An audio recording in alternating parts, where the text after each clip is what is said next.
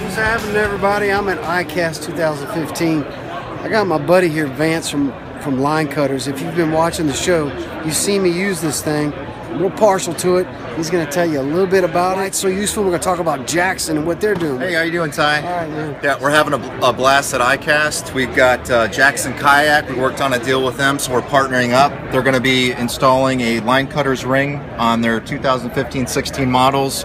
So totally stoked to have such an amazing company with us.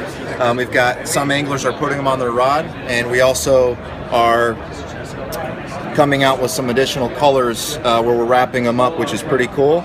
So we got a lot of great things happening, and I've gotten a great response at this show so far, so totally stoked. Hey, show like a 100-pound braid. Watch how easy it cuts this. So we're taking a 100-pound braid. Go ahead, show them, man. 100-pound braid doubled over 2 times. Just make a loop, and it cuts it really clean. What? Cuts it cleaner than anything out there. That just happened. All right, now go 4 times. It'll do 4, right? Yeah, 4 times. So here's four strands of braid. And it cuts all 4 strands.